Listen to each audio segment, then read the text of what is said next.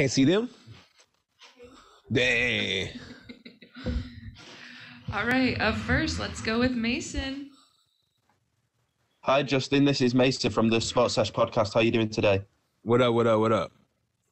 As we know, you've not fought in a long time due to the coronavirus pandemic. How have you improved during this layoff? I just been working, man, working on myself, physically, mentally, spiritually, and just been growing, man. I can't wait to come out here and whoop some ass. And finally from me, you've fought some tough guys in this sport, Curtis Blades, Mark Hunt, just to name a few. Do you think having fought those names is going to give you an advantage in this fight and the fights coming up in the future? I mean, every fight is new. You know, I'm taking this guy 100% serious, and I can't wait to go out there and see what he got so I can overcome him. Thank you, brother, and I can't wait to see you come Thursday night. Let's get it. Breeze, please. Hey, this is Breeze from the MMA Breeze. I wanted to ask you, how important is it for you to win the money in this tournament? Obviously, that's a big draw of PFL. Or are you just looking to make a name for yourself and go in there and just win to win? I'm just coming out here to prove myself right, you know, and dominate these guys. Like I said, I would do. So the money thing is not that big of a deal to me. It's more about going out there and building my legacy. Awesome. Well, good luck, man. Let's get it. Bruno.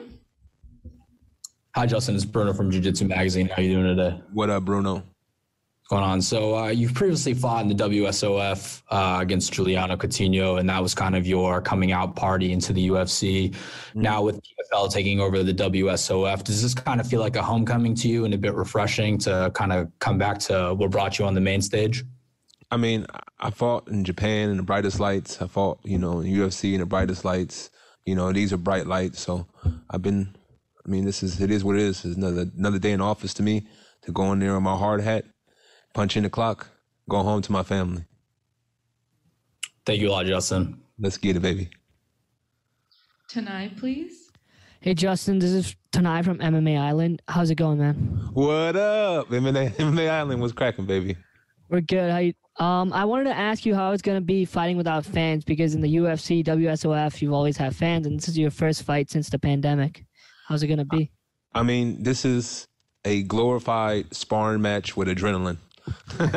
You know what I mean? So you got people around, but, you know, I'm used to, you know, I come from AK, I come from big gyms. So I'm used to people being around the cage watching me spar. Guys like DC, guys like Kane, guys like, you know, I mean, all kinds of guys, you know. So I'm used to this. And it's actually like when I fought in Japan, and, you know, there's like 50,000 people in the crowd, but every time you hit them, they're all silent. I mean, they go, ooh, but there's no, like, in the UFC crowd, it's really, really crazy because they're just loud and drunk the whole time. You know what I mean? But in Japan, it's very, very silent. So the feeling is kind of surreal. So I think that I've been prepared for this, and the Most High has prepared me for these type of events. Awesome. That's good to hear. I had one more question, if you don't mind. Uh-huh. How do you feel about the tournament system that the PFL has? Showing you proof. I mean, it's no politics. It's no, you know, sending the boss gifts. You ain't got to do none of that. All you got to do is win, and the boss can't say nothing. That's great. Thank you, man. Good luck on Thursday. Let's get it, baby. Roz. Hey, Justin, how are you? What up, Roz? What up? This is Raz from Everything MMA Era. So just in relation to this year, I mean, it's been a bit of an uphill battle for all of us. Can you elaborate a bit more on your fight camp and kind of the time you spent before this debut in PFL? Well, you know, I came from AK and I wanted to, you know, get a fresh look. So, you know, one of the things I want to do is, you know, get more personal coaching to really focus on me and my gifts and who I am. So I did a little search. The COVID thing was perfect for me because I got a chance to do a little search and actually go around and work with different people. And I got a chance to settle in with Rashad Evans as my personal coach. So, I mean, our games are pretty much kind of similar. You know what I mean? I'm going out there to try to dominate and use my athleticism to overcome whatever he has to bring. And the man did the same thing. So I'm really excited. And I can't wait to go out there and show my improvements. Thanks, man. And just one more. In terms of this year, the 2021 PFL season. What do you feel is your biggest challenge? Is it the tournament system? Is there a specific fighter, or is there anything that you see as your main kind of stopping you from getting that $1 million prize? It's COVID. Fuck everybody else. You know what I mean? It's just the COVID, having to deal with the quarantines and the test and et cetera, et cetera, et cetera. I feel like that's the most difficult part. But when it comes to the fighting, I grew up fighting, man. I grew up in the system, and I grew up fighting. So fighting to me is not really that big of a deal. But it's all the extra stuff, and all the extra stuff is what puts more stress in the situation. Okay, cool. But good thing everybody has to deal with it. Yeah, of course. But yeah, listen, thank you for that. And yeah, best of luck. Let's get it. Head Kick Audio. Hey, what's going on, Big Pretty? How you doing? This is Steve. What it do? What it do, man? All right. So after going 5-1 with the UFC, you had competed with World Series of Fighting previously. Did coming over to PFL, did it just make sense? I mean, at that time, yes, it did. This was 2 years ago when I made that decision. But yeah, it still makes sense, and it's the tournament profile I like. Like I said, it's just show and prove. You go out there and show your medal, and either you're copper or you're gold, baby. And I'm gold. All right, thanks, boss. Good luck on Thursday. Let's get it. Steve Irvine. Hi, Justin. It's Steve from Steve Irvin MMA. It's been 2 years since your last bout. Welcome back. Hey, Steve, you said Steve Irwin? Did that guy die? Irvin. Oh, Irvin. Okay. Yeah. No crocodile hunter. So I just wanted to know, how do you feel mentally going into this fight? You've got a fresh challenge, quite different from the past. You've got $1 million purse at the end if you succeed. You mind telling me about your mindset going into that with all these prizes at stake? It's just one by one, man. It's just one by one. You knock them down one by one. That's all I can do is focus on the guy in front of me. Then whoever's next, I focus on that guy, so on and so forth. But one by one. No, that's awesome, man. Could I get another quick one? And did you manage to get any wrestling time with DC in the preparation to this? I worked with Rashad Evans. Thank you very much and good luck. Let's go. Mike Owens, please. Hello, Justin. This is Mike from Mike Owens Media. What's up, Mike Owens? In your opinion, what is the biggest advantage you feel you hold over your upcoming opponent? I'm very athletic, explosive, unpredictable, and hopefully he doesn't underestimate me, because I have not underestimated him to the least bit. So hopefully he actually comes out and he's ready to fight, because I'm ready to fight and I'm ready to dominate. Best of luck for Thursday, Justin. Let's get it. Jake Foley, please. Hey, what's going on, Justin? Jake Foley from Overtime Heroics here. What up? I'd like to ask, what is your opinion on heavyweights like your opponent that tend to come in lighter at 230 to 235 compared to someone like yourself who comes in at 260 to 265? Pressure. I'm a guy where I'm going to come in great shape, lighter. So I think he's depending more on his mobility, but he's never really fought a person like me who is a big mobile guy. I don't get tired. So, I put a lot of pressure on him, and my goal is to break him. Period. Thank you so much. Good luck on Thursday. Appreciate it.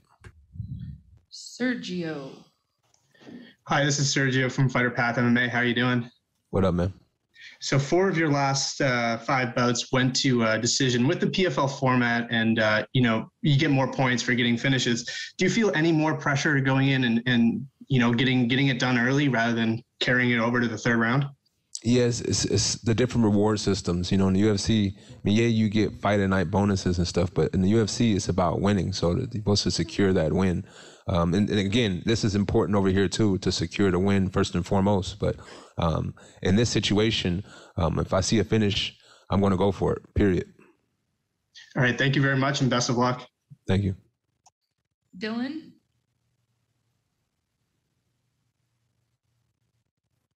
Hey there, Justin. How's it going? What up? Oh, not much. I'm just kind of curious about your thoughts on your opponent here, Denis Goltsov there. Just, had a pretty good run in general with the PFL season in 2019. I'm curious if you've done specific tape study on those PFL fights, and if so, what your thoughts are on your opponent's stylistic proclivities. I mean, he's tall, he's rangy, he has decent mobility, but he hasn't fought anybody like me, man, period. It's a guy who's going to come forward, bang, wrestle, whatever he wants to do, we can do it.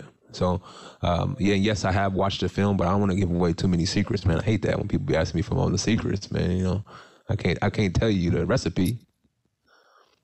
Oh yeah, no, just curious what you noticed in his style per se, but yeah, you don't want to give away the formula, but in any event, thanks for the time. Yes, sir. Up next, Breeze. Hey, Justin Breeze with the MMA Breeze. I wanted to ask, how instrumental was it for you to work with Rashad Evans for this upcoming matchup, and who else were you working with in preparation? I was working with Rashad, Moultrie, Frank, Lester, which was one of John Jones' old boxing coaches. Greg Hardy was more me and him together. So I got a chance to really see a whole bunch of different looks, and being able to really sit back and pay attention and actually soak up some of the game that Rashad Evans has was a blessing, and I feel like it's going to show in this fight. Right on. Looking forward to it. Let's get it. Alex. Hi, Justin. It's Alex from K-Side Press. I just simply want a prediction from you, and also I actually was wondering if you could give us a guess the biggest thing you took from working with Rashad Evans. So prediction first. I feel as though I'm going to break him. I don't know what round. I don't like doing all that kind of stuff, but I'm going to break this man. And how it was for dealing with Rashad Evans, it was a blessing. Again, a guy who has a wealth of experience at the top level. I have experience at the top level, but him, again, the guy's a Hall of Famer. It is what it is. And a lot of the parts of his game, I feel like were very, very closely related to my game. And so I feel like he was able to mix and put together a couple of the pieces of the puzzle. And now I feel like I can't wait to go out there and show it. Awesome, man. Good luck. Let's get it. Barcelona. Hey, Jim Barcelona with Miami Herald here in South Florida. What it do? Hey, so you mentioned Rashad, you mentioned Greg Hardy. I'm curious, California, such in shutdown mode. Did you come to South Florida to train? That's crazy because I don't know if you guys follow me on Instagram at Big Pretty MMA. Go follow me. But before all this COVID stuff actually went down, when it was still in China, I was one of the people who said that it's going to come to America and it's going to go to places like New York, California, all the liberal states first. They're going to shut down completely.